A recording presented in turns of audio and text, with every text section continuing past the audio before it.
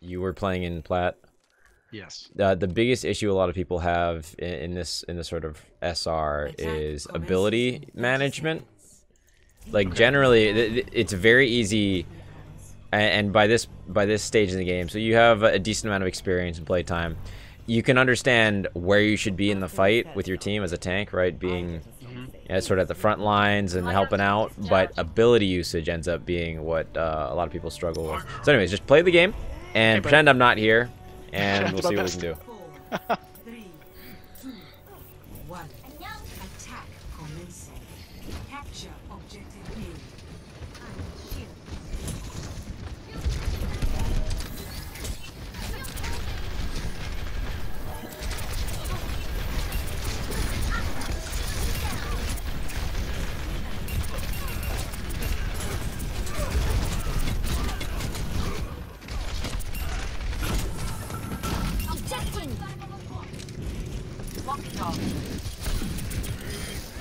Nice. Check me out.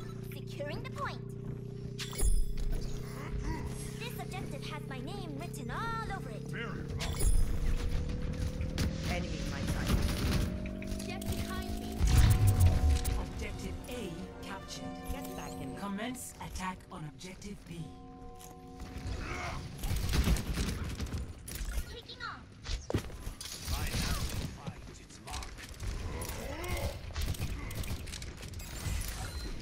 Mecha action.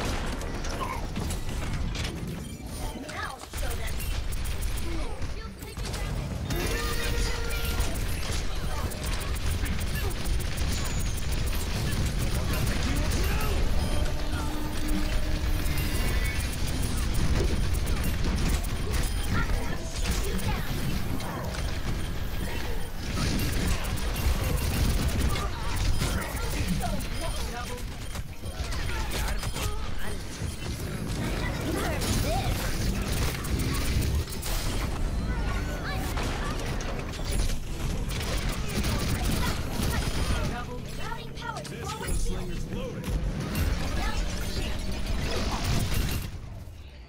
Okay. Honestly, not bad. So, what I think, judging just from this, and it's hard to tell from just one game, but the biggest mistakes, or rather, I wouldn't even call it mistakes, but the biggest things you could improve on, being more aggressive as far as your positioning with your team. Your ability usage wasn't bad. You are...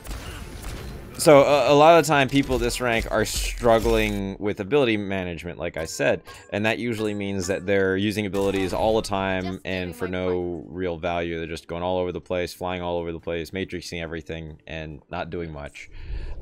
You, on the other hand, are using abilities very conservatively. And it looks like you have a decent understanding of like when and how to use your abilities. But you're not able to get as much value out of the rest of D.Va's kit, meaning her just general damage. Go ahead, Q again. Didn't even dawn on me. I'll let you know. Alright, well, just keep playing. We'll continue the analysis. Basically, play more forward, wherever the front line is. Alright. But not at the cost of a thrust. No. Right.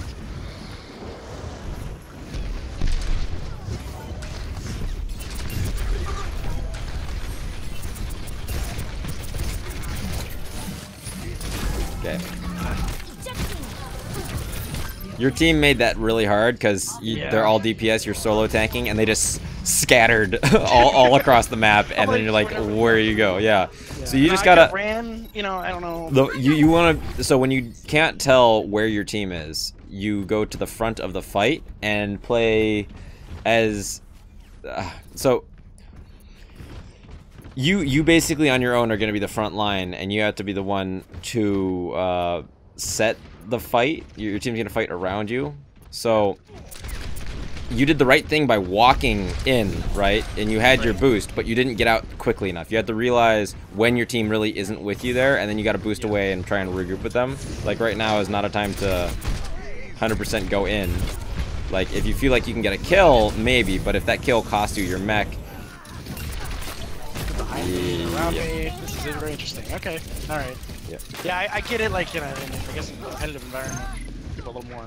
Exactly. They'll group up better. They're not going to run stupid comps like this. The big thing is just realizing when you are winning the fight and when you are losing the fight. As soon as you are losing the fight, the longer you stay in there after that point, the more you're just feeding the enemy team their ults. Right, okay.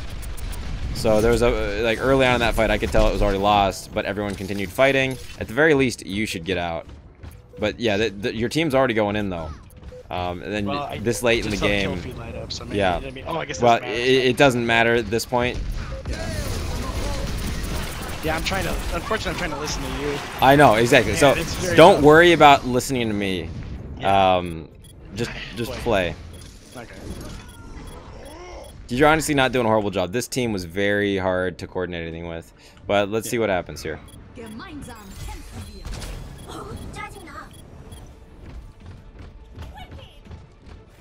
I also have a couple of just general questions about. Of course, like, at any point, ask things. all the questions you want.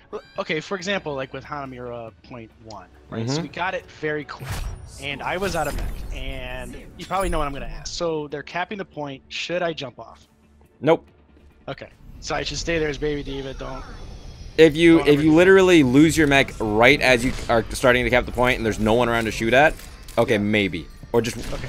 But you already had like 30-40% of your ultimate charge. By the time it caps, you'd have 60% even without shooting at anyone. And then while you're walking in, you can usually get some poke damage. Then pull your mech in. That's okay because generally a first push is not always a sure thing anyways, and you can do a dry push. But it depends, and it's kind of a snap decision you have to make. Why am I spectating Widow? Okay, here we go. Yeah, like you're way too far back right now. If the only time you should be using your boost are to get a kill or get with your team. Or to get with your team. Okay. See, yeah, they're all over the place. Or get there was the get a kill moment. You saw it. Oh, nice. Wow. Okay, your team's up front. You might want to move up with them. Now what about this Ferris? Do you chase Ferris with thrust? So there's a lot of times where you can kind of just ignore her, like now, and it kind of works out because you have decent healing from your supports here. Yeah. Does D.Va have follow-up damage with a bunny blaster? Nope. Okay, so as long as you want. Oh, so I noticed this before too. You call in your mech where the enemy team can still see you. If the Roadhog decides to hook you there, you just lost your ult. You might as well be dead. All right, good advice.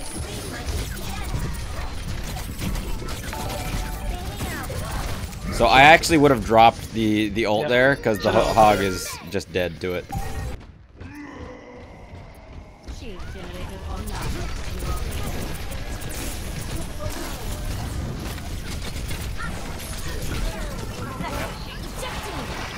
I'm glad you didn't use your ult there. So in this kind of situation, you might as well die. Lost. No sense. Just die, you think? Well, yeah.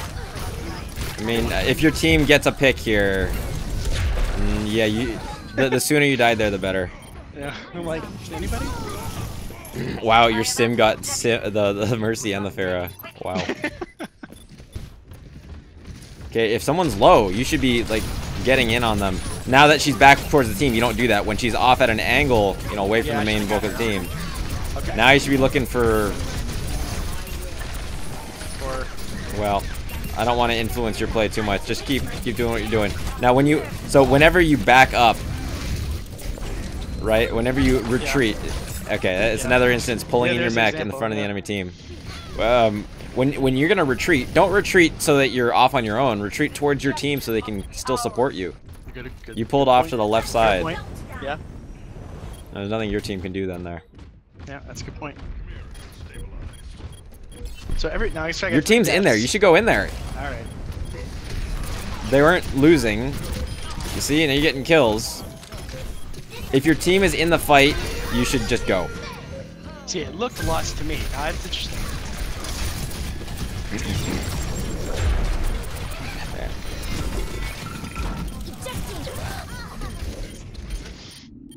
See, yeah, that was interesting. I saw 3 dead people thinking this is lost, and you saw that and said, no, you're winning. And Well, you have I to couldn't realize see how it. many of the enemy team were dead also, which was quite a few. You should be boosting in. You need to get on the fight. You can't afford to just wait. Okay. Yeah, but you also have to be mindful when they have a Roadhog. You don't boost to near the well. You boost. I have a very cautious boost finger on this for that reason. I have fallen in that pit so many times to hogs. Yep.